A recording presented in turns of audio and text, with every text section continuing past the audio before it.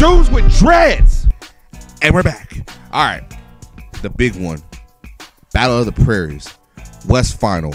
The stage is set. You couldn't write a better script than this. Saskatchewan. Winnipeg. Princess Auto Stadium. Crazy. Crazy that this is how it worked out. But you take the good with the bad. You got to go into enemy territory. And you got to steal a win. Is that possible? Let's find out.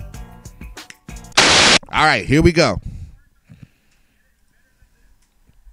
It was a packed house.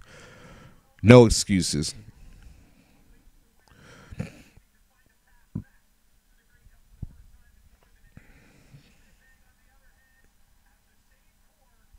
Jeez.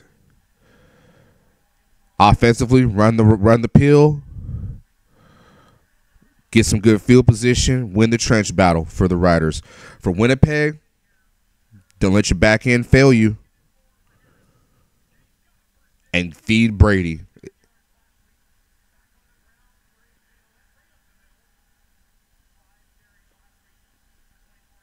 Don't let the offense be stagnant now.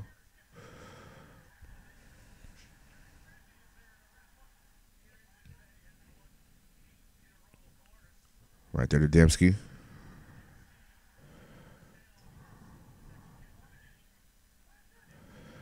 The X factor is Kenny Lawler.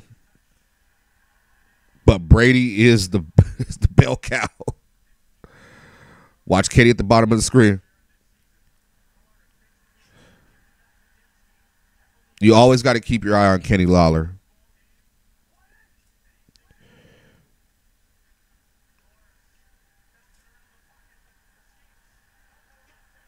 First down.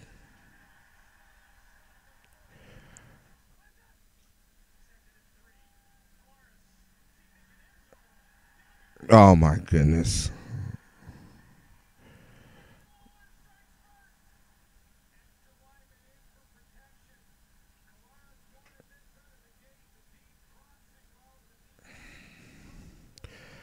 Excellent route. Just cross the defense, across their face. The middle right there. Go to work.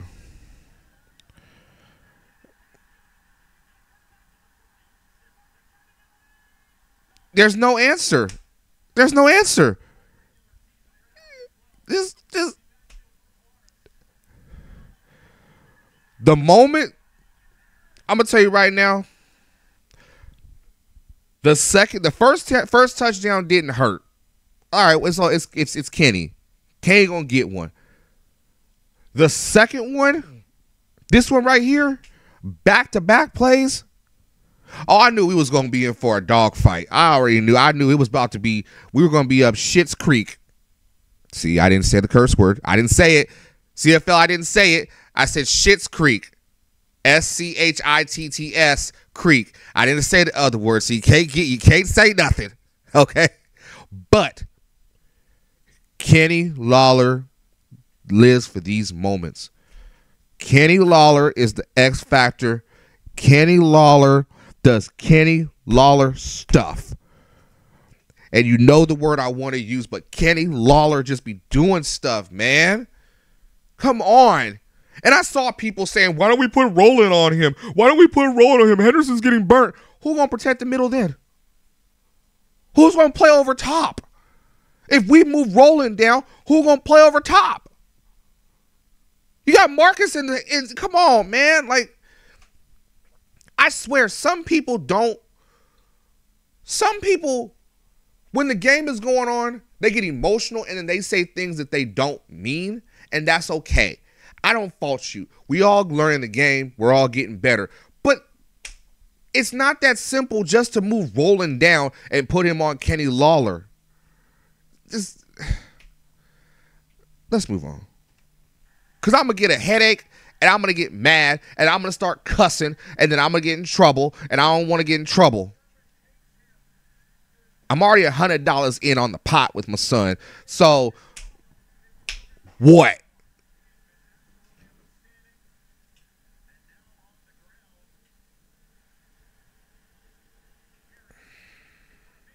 Big play. flag.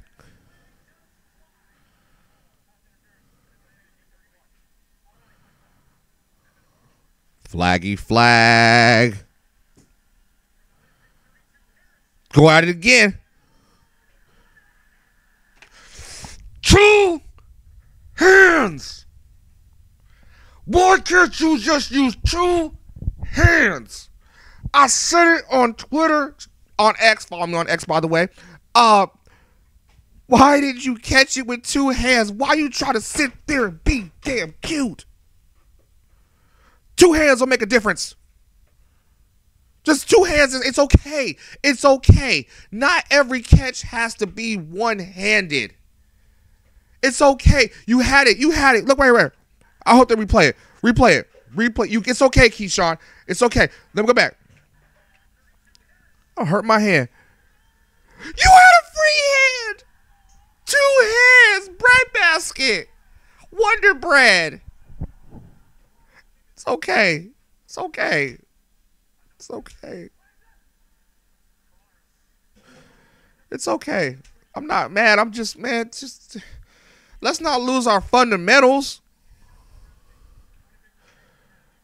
Jesus Christ. We're getting somewhere. Oh, dang. Block. Now, if we could just put points on the board after this.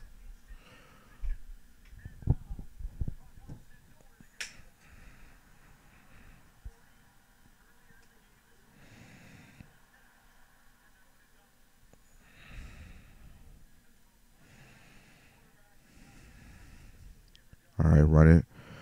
Oh, Lord.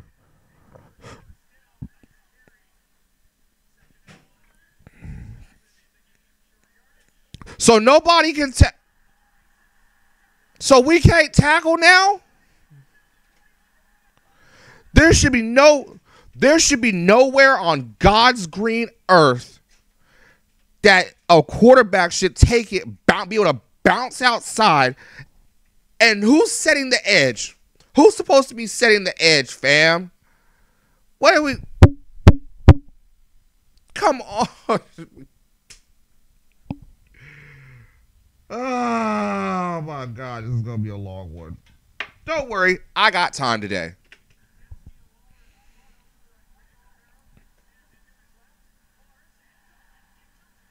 It was just great play calling. Right here, this is great play calling. We're trying to double on Kenny, and boom, right there. You left him wide open.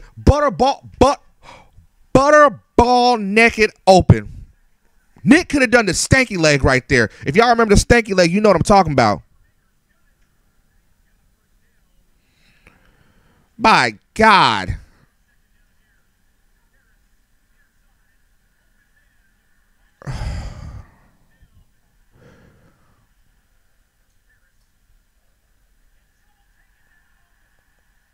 Selston. This defense is flying. Hey, Home had a ball game. He was the unsung hero. There you go, AJ. Now that's what we needed more of.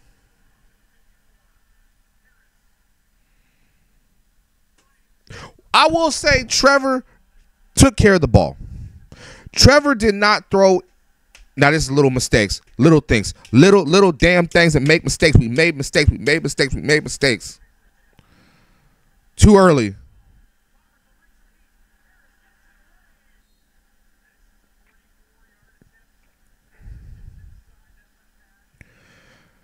We're doing the thing that I was afraid of, banking on field goals. That's what we need to stop right there, Malik.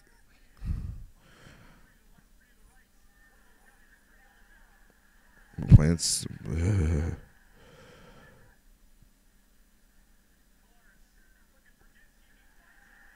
feel like we're playing bend, don't break.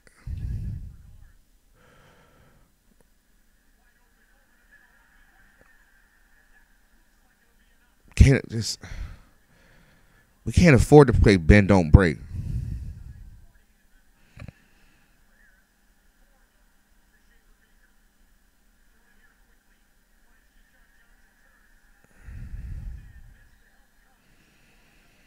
Okay. This is dope. Risking his life. All right, 2nd and 10. Down 15.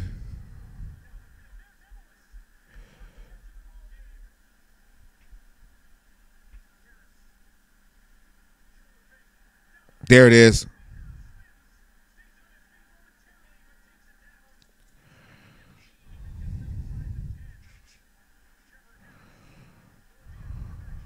I'm about to get my dunk on. Touchdown. It wasn't the prettiest, but damn it, he got up there.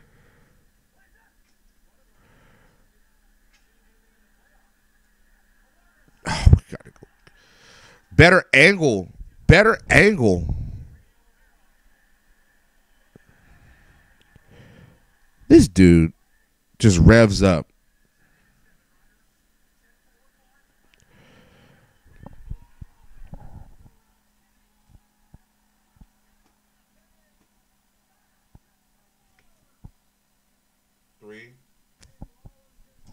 Three.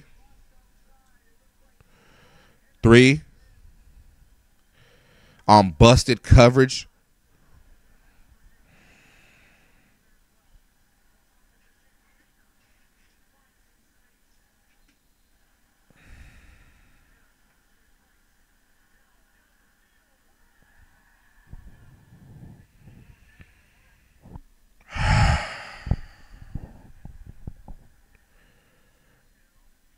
The thing is, we're not even really out of it, though. The game is close, so they can't say it's an ass. Well, it's another $1. They can't say it was a butt whooping. Because we're never really out of it. They stuck. Where's the line going?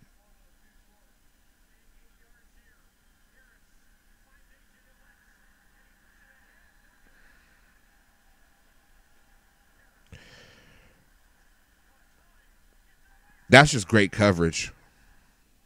They played an absolutely outstanding defensive game.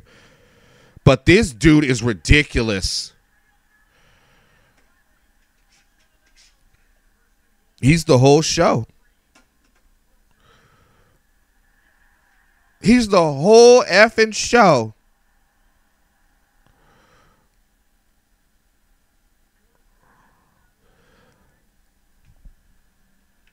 I've watched football for over 30 years. And in memory of like noticing football, I'd say about like where I should noticed and started understanding football, probably 25 years. And not just saying like NFL, CFL, whatever. I've never seen a running back like Brady Oliveira. And I've seen them all. I've seen them all. I get so I have to respect game. Got to respect game. Brady Oliveira. Now you can say what you want to, but oh well, he can never do that in the NFL. He's too small. Whatever. I don't care. A running back's a running back. For the Canadian game and just football in general, I've never seen a running back like Brady Oliveira. I know running backs are undervalued nowadays, but Brady's the best. Brady is the best in the business right now. And quite honestly, he's not a dime a dozen. He's 1-on-1. No gunna. I can't explain. You have to just for all my American folk, you just got to watch him play. Brady deserves the opportunity to show his skills and show his gifts. He can get skinny when he needs to get through a hole. He revs up. He doesn't, and I'm not saying this because it's the catchphrase of the reels, but He don't get tired. He don't get tired. It gets progressively worse for your defense because within 5 minutes left of the third quarter, and he starts beating his head and doing all that. Boy. I tell you, Brady is different. I'm giving him his flowers. I want him to win MOP this year. I want him to win MOP last year. But dang, what more can I say about Brady Oliveira? Hats off to this man, just dang, he the best in the business. And if fan base aside, when you actually watch him play, he is the standard. Not even on no glaze. He is the standard. He's here. Everybody else is fighting for here. And there's some great backs in the CFL. But I'm gonna get off my soapbox right now. Brady, you win. You win, dog. Congratulations on MOP ahead of time. This is ridiculous.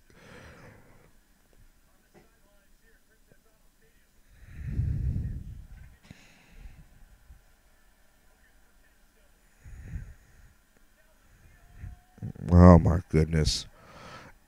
Home is he's batting 1,000 right now in coverage. No, Lucky, but good for us.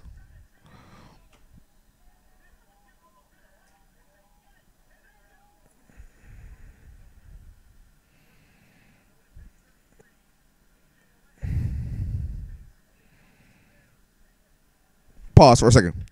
And I already know some people gonna be in the comments section or on Instagram or Twitter, whatever, when they see this, they're gonna say, well, what about so-and-so? What about so-and-so? So-and-so's better. No.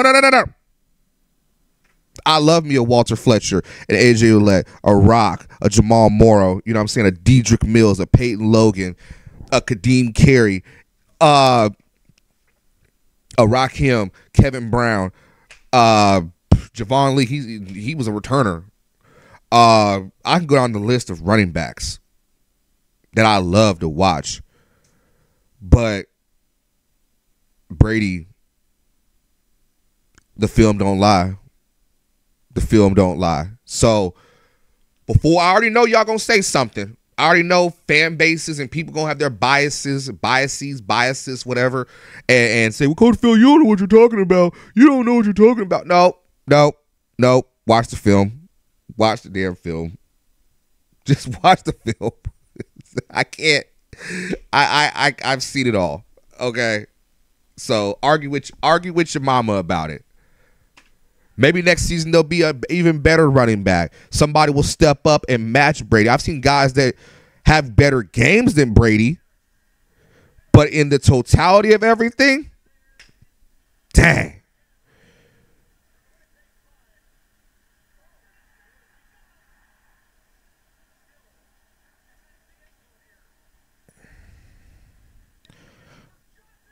Oh my gosh. Again, home.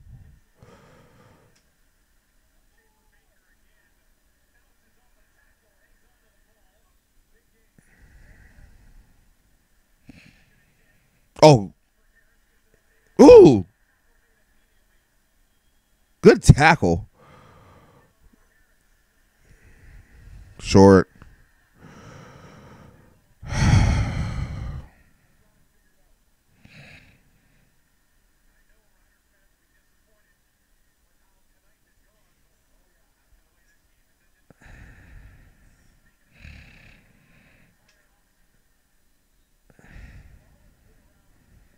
$44 seconds.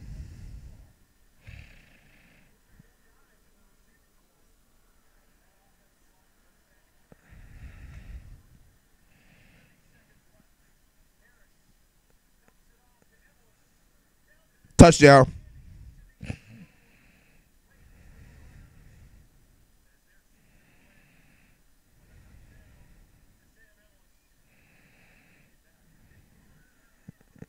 They booed.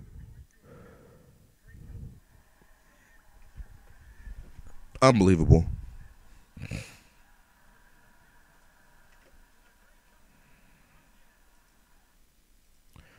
I'm just going to jump right into the final thoughts because I got a lot to say about this. First, let me start with the winners.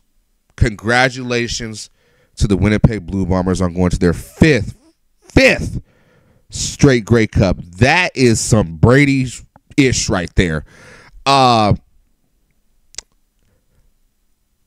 Hats off to the organization, man. They've built a great thing there in the salary cap era to keep guys where they get guys to take pay cuts, where they get guys to buy in. This is dynastic in a diabolical way.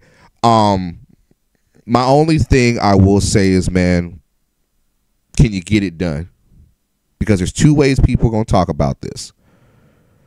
You went to five straight Grey Cups, but you lost 3 and won 2. Or they're going to talk about it and say, hey, they won 3 and lost 2. They're a dynasty in a way. My personal opinion, let's just respect greatness while we have it. Because it's going to be a while before we see something like this again where a team goes to 5 straight. And in the player empowerment era, I don't know if it's really reached the CFL just yet, but it's coming where the league is going to need the players. And you're not going to be able to keep everybody. They've been able to keep pieces. They don't even have Dalton Schoen or Biggie out there. So what if they were at full power? But that's neither here nor there. Congratulations to them. Hell of a game from Kenny Lawler, Brady Oliveira. That defense. Shout out to Willie, Tony, Crammy, all them guys, Deidre Nichols, all Ford. Homeboy, you played a hell of a game. you played Sam Ebelis. You wore him like Velcro. So that was great to see, man. Shout out to him, man. And that defensive game plan was phenomenal from them. Neutralized the run game. They won the trench battle. They did even in three man, they got pressure and got a sack. So they got pressure off the edge. They did everything that they were supposed to do, and I respected them for that. Now, for the Riders, I'm going to look y'all right in the camera and say this. I'm proud of y'all. Coach Phil is so proud of y'all. The fact that you guys and Coach Mace, in Mace we trust. From day one, when me and you spoke, I said, when Mace we trust, we knew what it was. In your first year making it to the West Final, hell of a year. You going to win Coach of the Year, Coach Mace. You are a great dude. You've got a great staff. Shout out to Jordan. Shout out to Coach Daniels. Shout out to the whole staff, man. You know what it is. But I'm not demoralized. I think when you run into a team with championship experience, you gotta go through the fire. You gotta go through the doldrums, and you take your licks. You gotta take can't cuss. You take your butt whooping. Shed one tear like Denzel in that one movie where he just got the one tear. I think it was Glory, where he got the one tear drop. Gangster. Y'all took it, but you only lost by 16. It's not nothing to. If just a couple more points here and there, you readjust, you retool, you get better, do your thing. Now to the people that sit there and say we should fire the whole staff, we should get rid of Reynolds, we should get rid of everybody. Why is it that when the team does good, it's still not enough? Why is that? Why does it have to be so drastic? It doesn't have to be that way. You have a good thing going. It could possibly turn into a great thing. You don't have to blow it up at every turn. I understand. Okay, 4 Grey Cups in over 101 years, 100 years, whatever the case may be.